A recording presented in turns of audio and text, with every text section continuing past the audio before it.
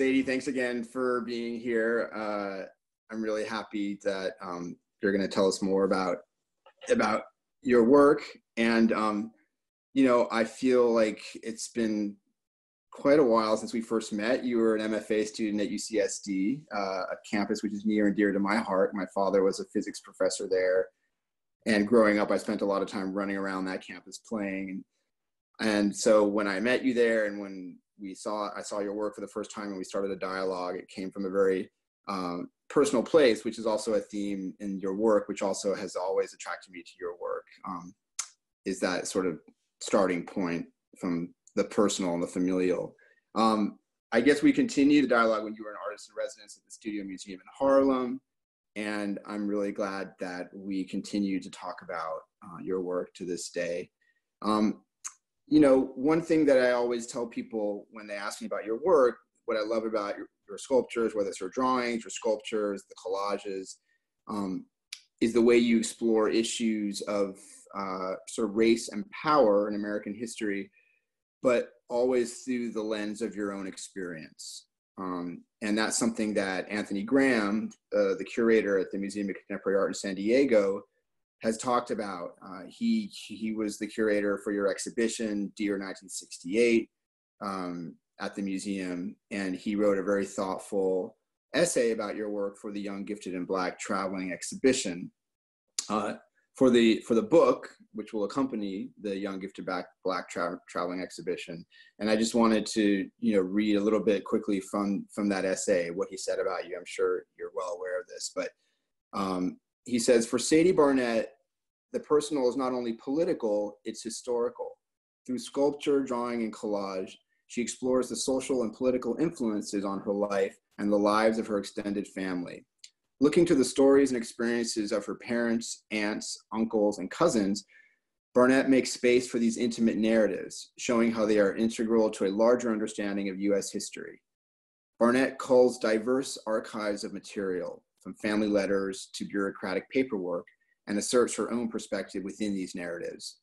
Through her appropriation of these documents, Barnette ties together the varied threads of family history, politics, and institutional power. So, as I said, it's also, for me, it's this interplay of public and private, of personal, of the personal and the political, which fascinates me about your work and why I've so enjoyed living with it in my collection. When it came down to the curators of the Young, Gifted, Black exhibition, choosing something from our collection to include in the show, they had a lot of choice. They had drawings, they had can sculptures, they had collages, and they chose Untitled People's World, a work in which you incorporate pages from the file that the FBI kept on your father, who was a Black Panther and a civil rights activist in Oakland during the 1970s. So I was really thrilled when they chose that work. It's one of the favorite works of yours that are in the collection. And I think it also fits in really well with the exhibition. So I'm happy that you're going to tell us a little bit more about that work from the standpoint of your own work as a whole, and how it, just tell us more about that work. And I'll just let you take it from here in that way. Well, thank you. It's indeed true that we've had an ongoing dialogue for a long time, and it's, I think, great to sort of see what threads remain and what things change, and, to really reflect on the community of artists, collectors, curators, supporters that, are really engaged in a long-term conversation. So that's always felt really special to me, especially since my time at Studio Museum. And to speak, specifically about this work that comes out of this ongoing engagement and really reclamation of this FBI file amassed on my father during his time with the Panthers, actually down in LA. So he founded the Compton chapter of the Panthers down there in 1968, as well as he's surveilled with his time up in Northern California working with Angela Davis to work on her freedom campaign. And what really struck me when I was going through the files was how some things that, you know, might seem really mundane are actually, you know, quite powerful, chilling, terrifying, illuminating when they're being recorded through, you know, this very oppressive state surveillance apparatus. And I think sometimes, you know, the word surveillance can sound a bit passive, like, oh, it's just, you know, recording the goings on. But in reality, you know, in this file, there's evidence of harassment, intimidation, fomenting of personal relationships. My dad was fired from his job at the post office because of his involvement with the Panthers. So it's really, you know, a life being undone at the granular level.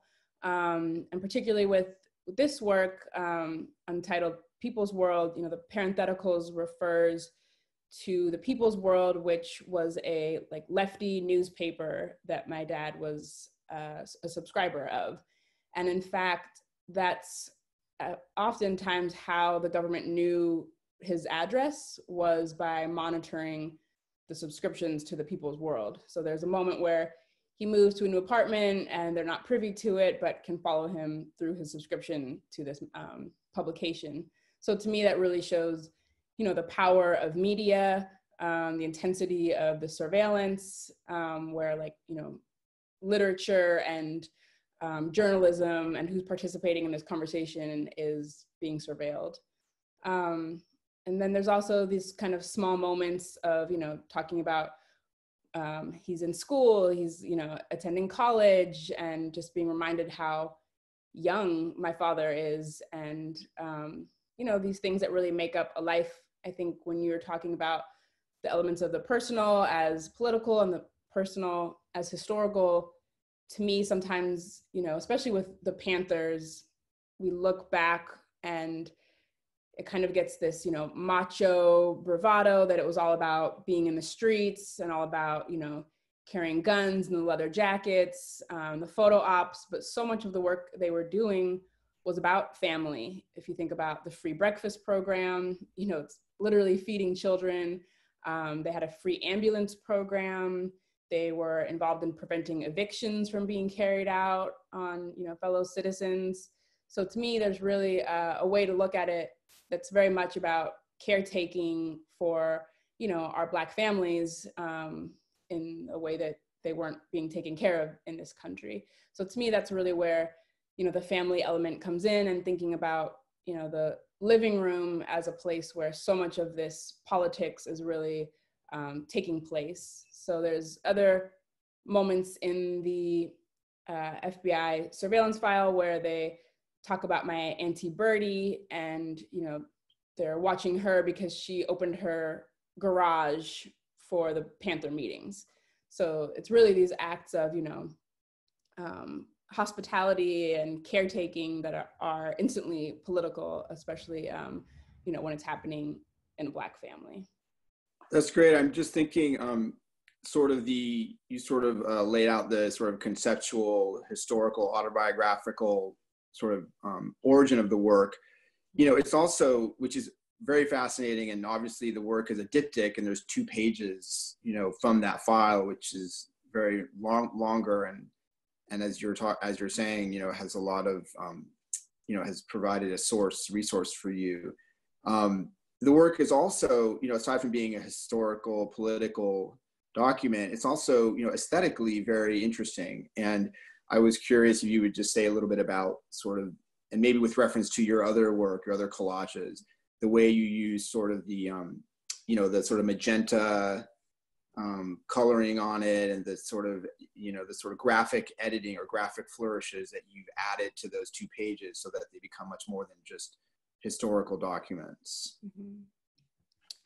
Yeah, that's definitely an important, you know, element, and the way that I approach everything is through this, you know, art making lens. And to me, it was a real balance between reclaiming the file, you know, somehow putting my mark on the file, somehow taking something that was meant to, you know, unravel my father's life, if not, you know, end his life, as so many folks, you know, weren't as lucky to live through being under COINTELPRO, surveillance. But he did live through this, and, he's alive today and able to see this work be flipped around, subverted, and turned into something that can celebrate him.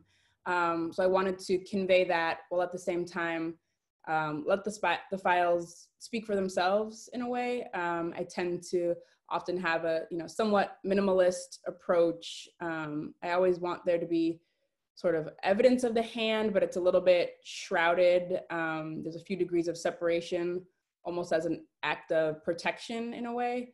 So to me, spray paint was the perfect vessel to have my hand there, but it's also being, translated through the cap of the spray paint can. So it's not quite as gestural or emotive as maybe a marker or a paintbrush splash. It's also a material that embodies, maybe my generation as like an 80s baby in conversation with this more, 60s teletype aesthetic. I also wanted to add something like my own layer of redaction or notation, and maybe think about, a language that would be unknowable and unsurveillable, my own secret protective language maybe.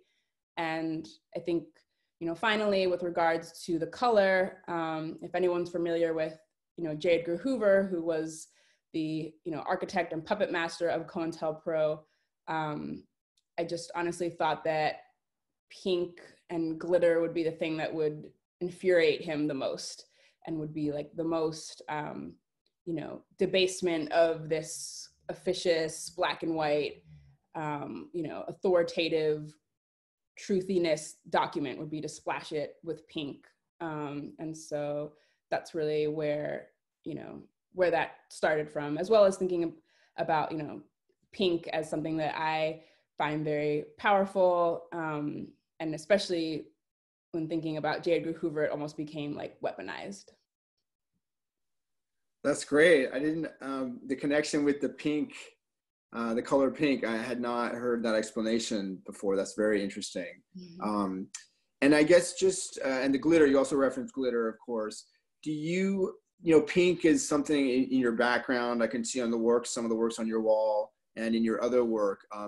Is that the color pink, the use of spray paint, the use of glitter as a collage element, in terms of your large work as a whole, or other works or other series, do those meanings, are those the same meanings or purposes, or sort of, I guess, do you want the viewer to take away the same, like, are they serving the same purpose as they are in this work, this diptych, Untitled People's World?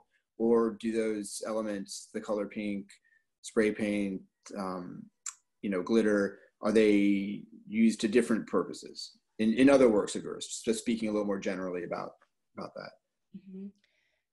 Yeah, I think the pink, the glitter, the like hologram surface textures definitely can, work for different purposes at different times. I think there's, something about glitter that is just very transportive. Sometimes I think of it as like, the next available plane maybe, or a space, a potential space of like liberated ecstasy, transcendence, not exactly having vocabulary available to us in this moment to describe, how radically different the future is that I'm dreaming about, and hoping for and studying for, working towards, but using these glitter fields as really placeholders for that imagined,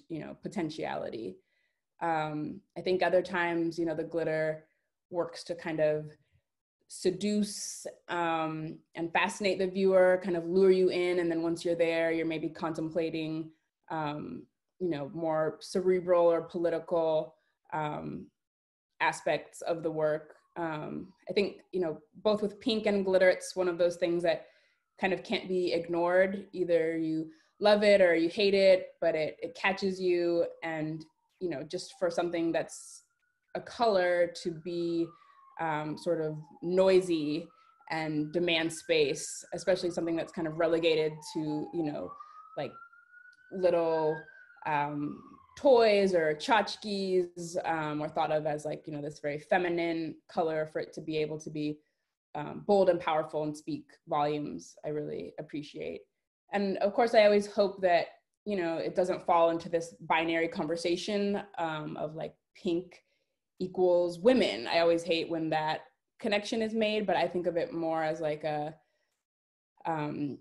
pink denoting this like femme play that is available to a broad range of genders and employed by a broad range of genders, in a way that's really about like this kind of conversation with other, femme styling individuals who just really appreciate adornment and over the top presentation of, manicures and decorative elements and jewelry, and this kind of language that you're speaking with each other about kind of the most over the top fabulousness. And I hope that that can, continue to be celebrated as we complicate what gender means today.